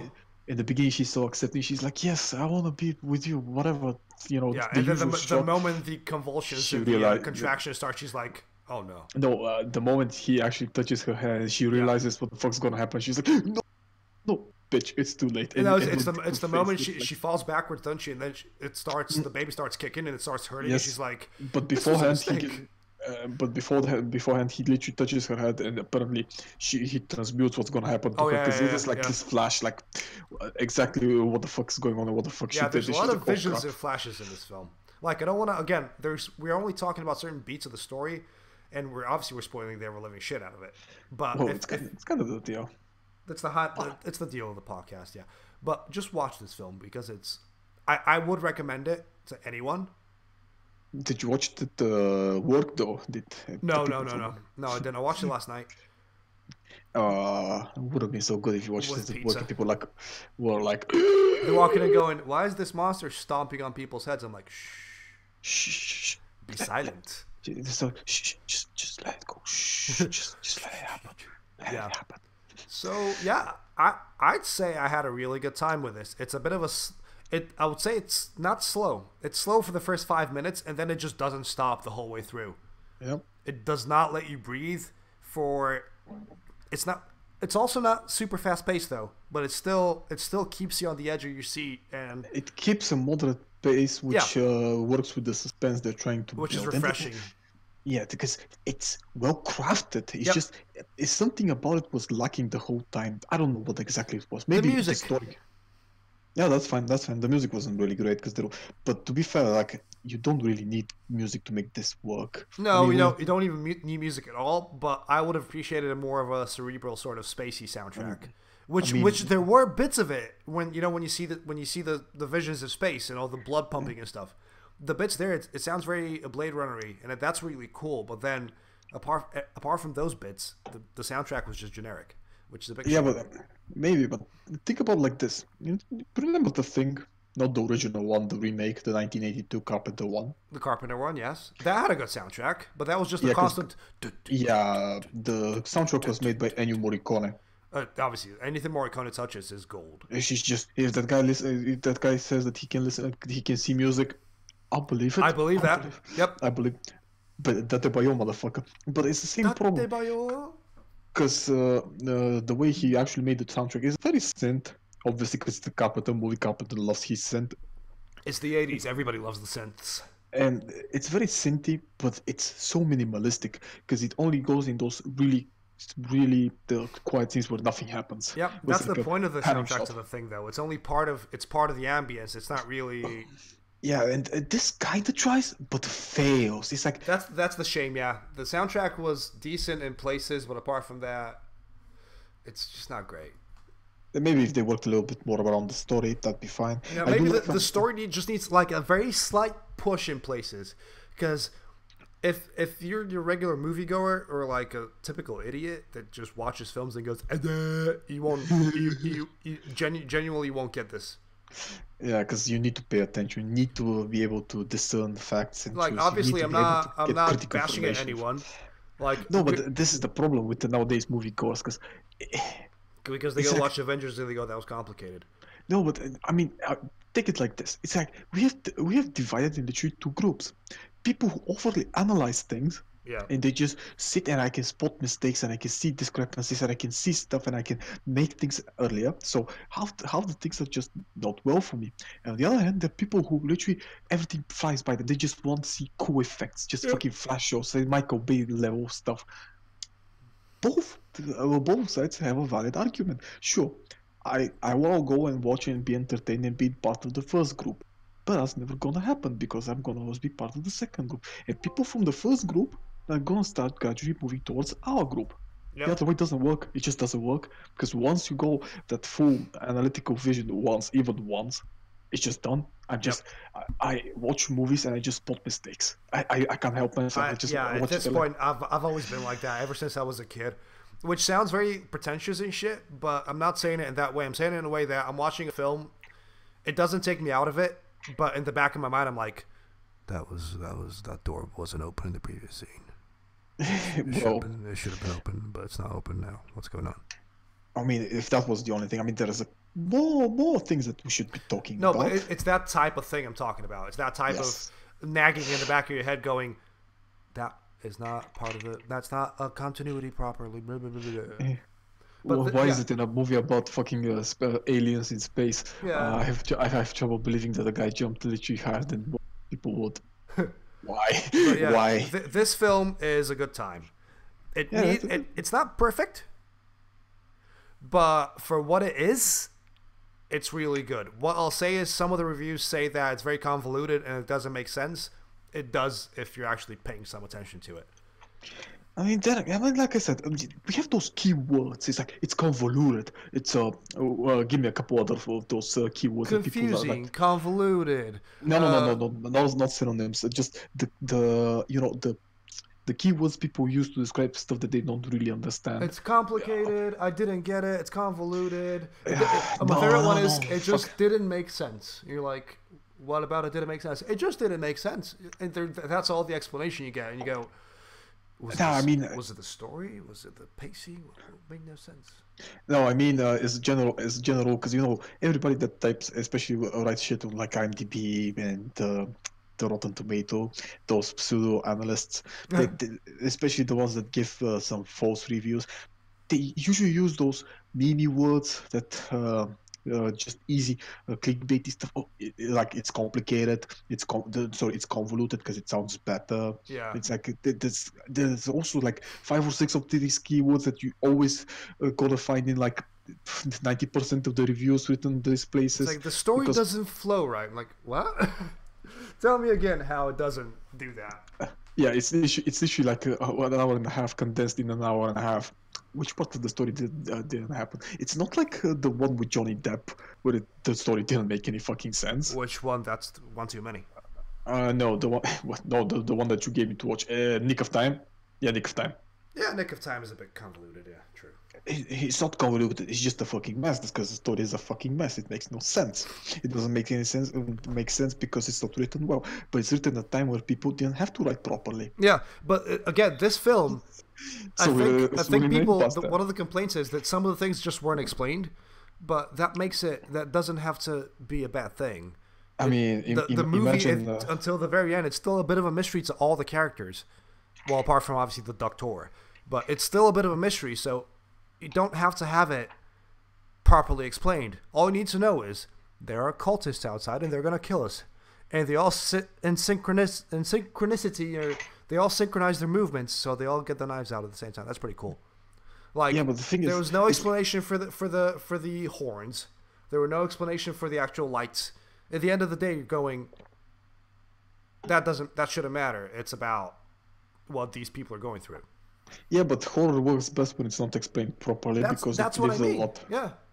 There is a lot for you to explain. I mean, imagine if Lovecraft, even though he wrote at a time where realism was really popular, and he actually went out of his way to explain exactly how Yogg-Sothoth looked like, exactly what Dagon did. Whatever. Dagon. Exactly how fucking Cthulhu works. It's like exactly what he didn't know. That's why people nowadays find him so captivating, because it's all left to imagination. Yeah, he explains just enough for you to get an idea. He basically goes, do you want to know what this looks like? Fuck you can't comprehend it. Yeah, that's probably the first biggest cop-out I've seen in the literature. That works. That actually works. Yeah, but he's the only one that works, because every now and then you go, yeah, it looks like a man with tentacles on his face and a dragon... tattoo on his forehead. He's got dragon wings. Well, the rest of them? Fuck you can't comprehend that. That's all you can kind of see. That's all your mind can kind of process. The rest is just too much for you to handle. Fuck you. Or he goes like, so he sees this face with big glinting eyes and tentacles instead of a mouth. Yeah. And he notices the dragon wings on his back, but the rest of the body he can't see because the head is so big that he only sees the head. Yeah. Or that's like the closest thing your mind can make sense of. Yes, because he's like, Lovecraft's like, it might not even be that. But that's what your mind can make it out of because you're so puny and insignificant and you can barely process the information. And you go, all right, calm down. Alright, bro. I mean, we're still waiting. Bro. We're still waiting for the Nick Cage Colors of Madness. Colors of Space. Yeah, Colors of Space. What the fuck? Colors of Space movie. Make it happen. Make it happen. Make it happen. Make it happen. Right. So, do you have any final thoughts? I enjoyed The Void quite a bit. I enjoyed how crazy it got at the end, and I liked I want to say 80% of it. Okay. Because, again, there's something about it that can't explain that kind of lacks. And that's like you said it yourself, basically. But apart from that, it was a really good time. I enjoyed it. I would watch it again. I would recommend it to anybody that likes horror films. So, what movie no would you jump like scares. To watch? Yeah, that's no the jump scares. weirdest thing. Forgot about that. No jump scares in this film. It was fucking great for that. Which reminds me, which movie would you like me to watch for next week so I can shit on? You can shit on, sure. Right. I had one in mind, but I haven't seen it myself yet, so I can't really get you to watch it. Which one is it? I'm not going to say it because I want to save it. I mean, odds are. I mean, what happens if I've seen it before? Well, it only came out recently. I have a film for thee, sir. Yes. Ever heard of a little picture movie called Suspiria? Yes. Which version would you You're like watching to the watch? remake. Ah, that looks actually pretty good. The 2018 one. Yes. It's fucking Argento remake. I know for a fact that the movie does not. The Argento fucking crazy and it cannot be remade because you don't touch fucking the Argento movies. Argento movies are a fucking treasure. You do not touch an Argento. The original Suspiria is one of the most ridiculous, most balls to the wall things I've ever seen. Yep. This one flips it on its head a little bit. I mean, kinda. I know but that this one makes sense a lot, and there's so much about it that I love. And there's within the first, I want to say half an hour, there's a really fucked up scene, but I actually really, really like the new one. It's really honestly, you get to watch Tilda Swinton act the ever living fuck out of what she's doing. So of course it's Tilda Swinton. Why am I not surprised? Also, this one is specifically set in Germany. Yeah, no. Right next to the Berlin Wall. I know. So your movie for next week is the new Suspiria, the remake of Suspiria. Alright. So last week I said I was going to talk about for those of you that don't want to listen to History Times with Evo and the other Evo and the two Evos, this week we will quickly go over how Bulgaria Christianized itself back in technically the word is baptized. Whatever, we became Christians. 800. The year is 855. Not 1800. No, 855. No, wait. We got Christianized. What was it? 864. 864. It's 864. What was 855? Wasn't that Umurtak becomes king? Is that what it is? No, wait. 855. I don't know. 852 is when Boris the First, and we'll get to that. At the end of the day, it's 864, not 1864. Oh yeah. Wait. I get it. All right, so let's begin. At the time, in 852, we had that Boris is 852. 852. Boris the First became our Khan at the time. At the time, it's a Khan, but technically it's a. People know what a Khan is. The Khan is what a king is. It's an equivalent. It's only us, some of the Asian populace that had it, and the Aztecs. That's the only three I think that use Khans as their main rulers. Give me a minute. I need to do. We got fucking Genghis Khan, so yeah. Yeah. No, I need. Translate. Yes, translate. Google Translate, please. Translate the whole page. Because I forgot what it's a prince. So Knyaz is a prince. Knyaz is a prince. Yes. Fucking. I think it's just equivalent because it's not a prince, right? So 852, Boris the First becomes the Khan at the time. 855 is when Cyril and Methodius got banished Byzantium. Oh, that's when we got her. Yes, That's when they brought Cyrillic to the whole yes. fucking world and started from Bulgaria. So See, shut the fuck up, Russia. so Boris, the genius, he always wanted to get us baptized for a reason, because he figured out that because in the Christian-dominated Europe, we will not be taken seriously because we're Yep. not Christians. Yep. So he was like, but he wanted to create our own version of it for obvious reasons. I'll get to this later. So 855, they got banished. They get political refugee in Bulgaria. Yep. And Boris says like, "Oh, she get this new alphabet here. Yeah, we'll use it. We'll Can use you it. teach us? Yeah, can you teach us? Yeah, okay, fine." So 855. That's what I'm thinking. 855. You get her own. Yes, and the space what? So because at this point we're using like old school runic language at this point. Yes, and he was like, "So we accept this Cyrillic as our alphabet. That's fine." Yep. That's 862. Sorry, and from there it moves further north to Russia, but that's like later on. No, that doesn't matter, because afterwards, after the students, the primary students, which I think were like 7 of them. I can't remember. I don't want to go look it up. It is 7 altogether. I think all of Cyril Mizelius. Yeah, they send them off and they spread them across the world to spread the Cyrillic language. So yeah, that's how the Cyrillic language got spread. Yep. So at through the time, Bulgaria. Well, through the students of Cyril, because they actually developed the Cyrillic language for the Byzantine Empire to use instead of the Greek one, but they got thrown out because told them to fuck off. Yes. And it was like, so Boris didn't want first of all to have liturgies in Greek. Yep. So he wanted our own language because he didn't like the Greeks much. Fair enough. Nobody liked the Greeks much at that point. Jesus. I don't think that at any point anyone actually Nobody likes the Greeks still. I'm sorry, my Greek friends. Let's not kid ourselves. No one actually liked you that much. So,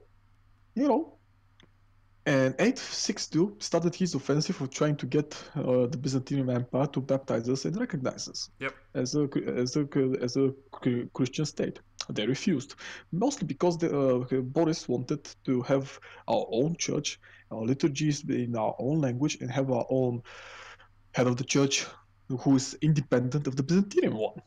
The Byzantines did not like it, mostly because first of all we were barbarians. Second of all, it's kind of ludicrous. So they was like, okay, so you don't want us to be Orthodox? Fine. So he sent letters towards the Catholic Church in Rome. But he was smart. He knew that they would also never agree. Yep. So his offensive was fucking genius. He was like, I'll pretend we'll become Catholics. And the bastards Byzantines have no choice to accept us. So he sent off, they were like, but you have to do everything in Latin, you have to recognize us, you have to restructure every part of your political system so that, because at this point the Roman Empire was Papo-Caesarism. Yep. Which basically states that the church is higher than the political body. It's higher than the yes. So the church has in charge. Yeah, and that's not gonna work out. How do you think Rome got fucked up so much over the years? Well, yeah, that's because So and he also sent notice of this to the Byzantine Empire. He's like, I have spoken to Rome, fuckers. And they have agreed, but he tells them that they agreed to his terms, which is not true. They would never agree to that. And the Byzantine was like, motherfucker, we can't have a Catholic fucking run country in the middle of fucking Orthodox land. Literally in the middle of it, you're gonna have an Orthodox and a large Orthodox. To interrupt you, this is breaking news. Yes? This is from 2 hours ago. It just showed up on my Reddit. A petition is currently being held. About what? Tell me it's about Brexit. It's to cancel Brexit. Do you want to guess how many signatures it's passed? In 2 hours? I'd say 50,000? Million. Fine. It's passed a million a petition calling for Theresa May to cancel Brexit by revoking Article 50. Okay, so let's be fair. After the official vote of Brexit, it was passed for a second vote ratified that should held a second vote that never got held. Parliament's Petitions Committee tweeted that the rate of signatures was the highest the site has ever had to deal with after the website crashed. Yes, because they should have been a revote that never got happened, and there Yep. was a clear breach of so many laws, international ones. Yeah, And but they're kind of breaching the law by going, we want to revoke what we started to want because we're a bunch of babies that don't know what they want. so, but there is one bad thing that if Brexit gets cancelled, you know what's gonna happen? What? Nigel Farage is gonna come back to politics. He's not though, because No, he said because that he's gonna come back to like because if taunt people, Brexit fails, he's gonna come back. to make Brexit happen again and then leave again, because that's not fishy at all. Because him and his fuck buddies with Boris and the other stooges didn't fuck up England bad enough. But people figured it out way too late. Obviously. Oh yeah, because people would rather listen than actually do anything for themselves here. Anyway, so 862. Yes, Game of Thrones shit is happening in Bulgaria. Yeah, so the Byzantines are like, we can't have a Catholic run state in the middle of it, in the large one at that point, because we had most of Romania. Yeah, because the my Byzantines are going, correct. wait, are you telling no. me we're gonna get Catholics right above us? No. No, this can't happen. No. We're not. This isn't allowed. And they're like, so you want the okay, get it. So they baptized us. They gave us our own church. They gave us basically we became Orthodox instead of Catholics. And at this point, Rome's going, what the fuck is going on? wait, they were like, what do you mean you're Orthodox? I thought you wanted to be Catholic. And Boris goes, nah. No, fam. It's just a joke, man. It's just a joke. It was You got all to a prank. sham. Get shielded, bitches. That sham, boy. And the funniest thing is that this is by the end of Boris's reign. This is like 876. Yeah, I something think. like that. And he steps down. He actually steps down from his rulership, and he firstborn son Vladimir, I think it was, because after we get baptized, we start adopting Christian standard names. So Khan Boris becomes Knyaz Boris or Prince Boris. Yeah. After that, they have Tsars, which is kings, just a different language, but it equates to the same thing. Yeah. Yeah. Well, there's czars. It's the same thing. Yeah. Well, not exactly. Because kings are krale, so it's technically. No, it equates. It's not the same, but it equates. Equates to it. Okay, fair enough. Yes, because it's different. Because we come to an agreement with the Byzantine Empire that we won't have emperors. No emperors. That's the thing. Because only they can have emperors. And they're like, fine, fuck it. They're an empire. We weren't really an empire at that point. No, we were empire afterwards. Like Simeon. Yeah. And after that, his firstborn son, I think his name was Vladimir, some weird shit. I don't know. Wait. It's been a while since I've actually read any Bulgarian history, so. Yeah, I always forget that name. I think his name is Vladimir. So this motherfucker decides that he's gonna do all of his father's work and he's gonna bring us back to our heretical roots.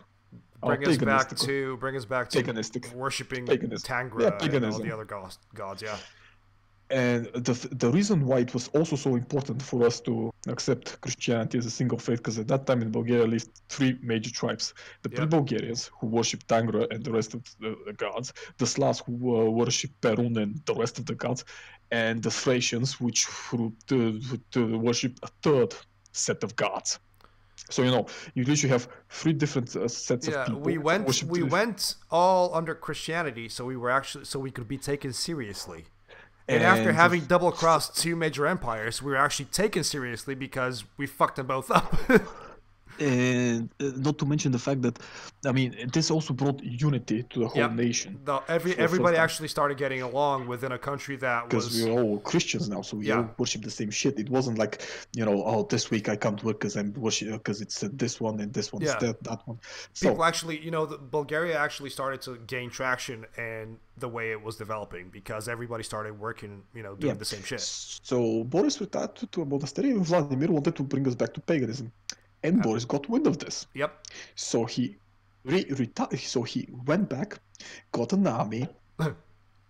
He literally went away from his mom, got an army, got it together. He found his son, beat him, in an open warfare, blinded him, Yep. had his wife shaven and sent to a monastery for the rest of her life, Yep. and retired again. Yep. 1895, when Simeon was fighting the Magyars, and this is Simeon the first king, and he is the 895, you mean? Yeah, what did I say? 18. Oh, sorry. No, we were under Turkish yoke at that point. So. Yeah, 895. Wait, no, 1895 we were free. Oh, we were free, sorry. So 895, he comes out again of monastery to help his son Simeon fight the Magyars. Yep. And this fucker, by the way, is like 90 at this point, and he's still like on his horse, fucking slaying people. He doesn't care. He's just boss. He's just. I mean, this is literally the game. I do refer to nowadays to the great Game of Thrones era, because we had Krum, the guy who literally got the Byzantine Empire skull and made it into a cup. Yep. We had Presian. Wait. Yeah, Presian. I think it was Presian. Kesar Presian. I couldn't tell you. I need to like get a proper refresher on this. Give me a second. Excuse me. Yeah, it's Presian. Okay. 852, 836, 852, who single-handedly, and he was the predecessor of Boris, stopped the first attempt by the Ottomans to invade Europe. Single-handedly saved the whole of fucking Europe of this shit, and to the point that the Byzantines gave him the title of Kesar, which is the second after the emperor, as a recognition of his work, because literally whole of Europe was fucked, and this motherfucker with like less of the time, with like 10% of the actual Ottoman like army, yeah, he literally stopped them.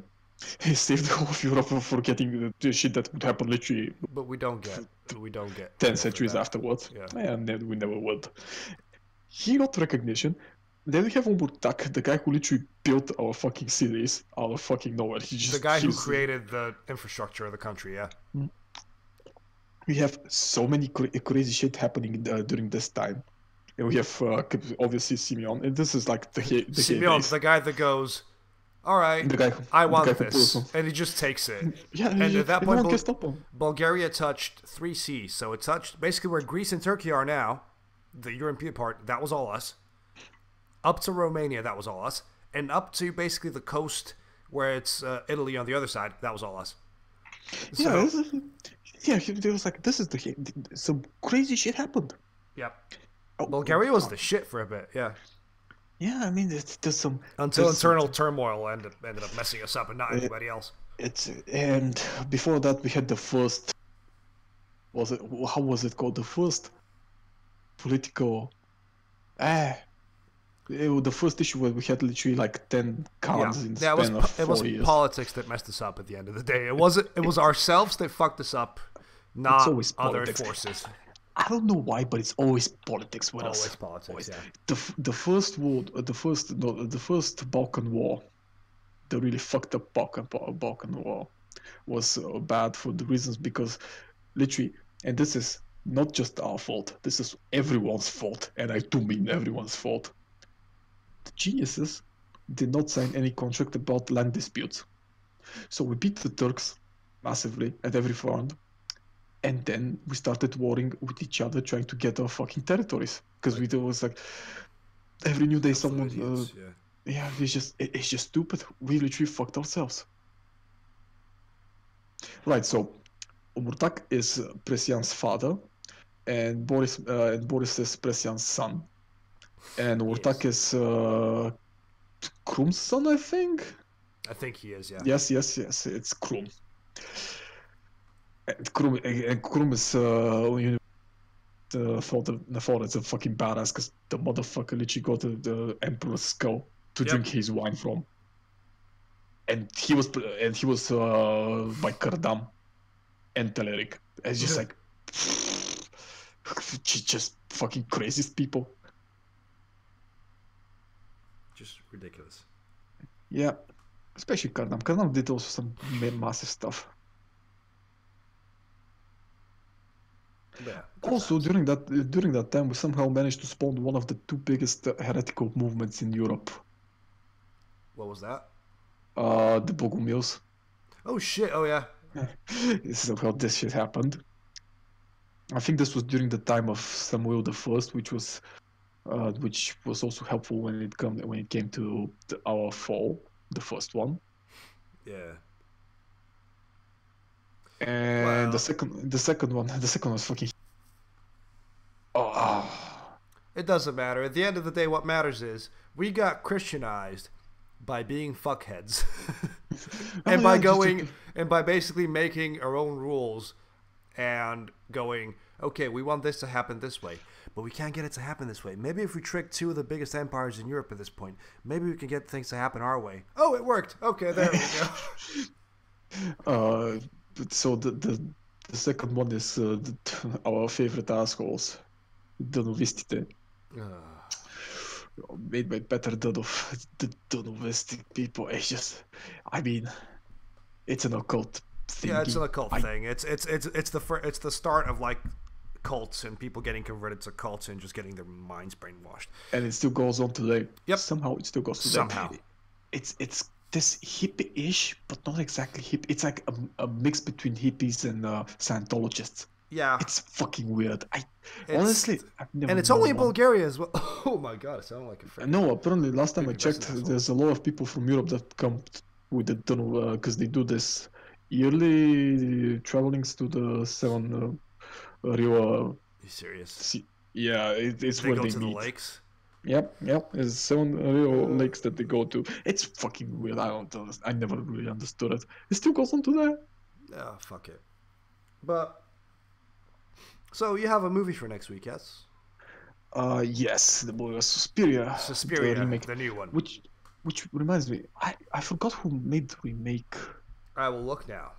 Yes, Suspiria. Luca Guadagnino. 2018. Yeah, Suspiria 2018.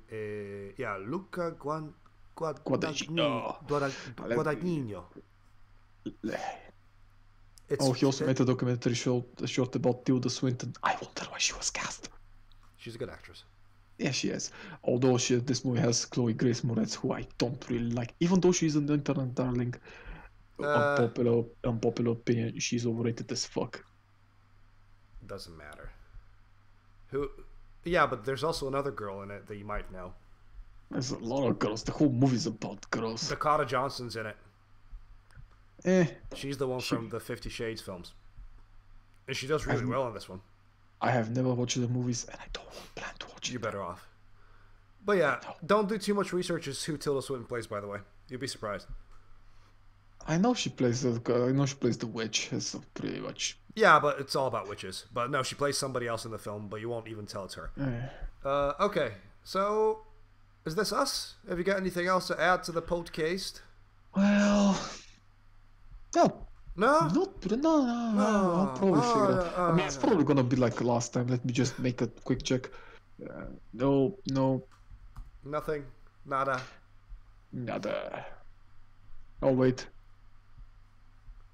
Huh? There's a trailer from the Sundance audience. The what? A movie that wowed. It's a Colombian Ecuadorian filmmaker by the name of Alejandro Landes. Okay, what's the film? Monos. I'll leave this here. Monos, 2019. A terrorized American engineer is held captive by teenage guerrilla bandits in South American jungle. They're in the trees, man! They're in the trees! Don't ever understand! You weren't there, man! Alright. Although, to be honest... Sundance. A lot of films wow Sundance, so they're starting up shit. Yeah, because it's Sundance.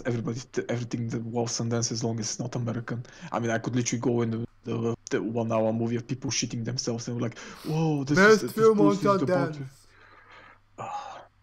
The thing is, though, shitting symbolizes God. Yeah. It's like, look, I mean, this is some fucking Andy Warhol looking motherfuckers. I swear to God, this is literally the most overrated artist in existence. I don't like Andy Warhol at all. Yeah. Do you know what? Years ago, I went to the BMW museum. Okay. See, BMW have this tradition of having famous artists paint their cars. Yeah. One of them was Andy Warhol. Yeah. Do you know what he painted? No.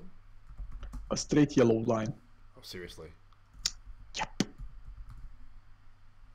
But it's Andy Warhol, so it's artsy. That motherfucker literally did an 8-hour movie. Was it 6-hour movie about a skyscraper in New York, I think, on a full day?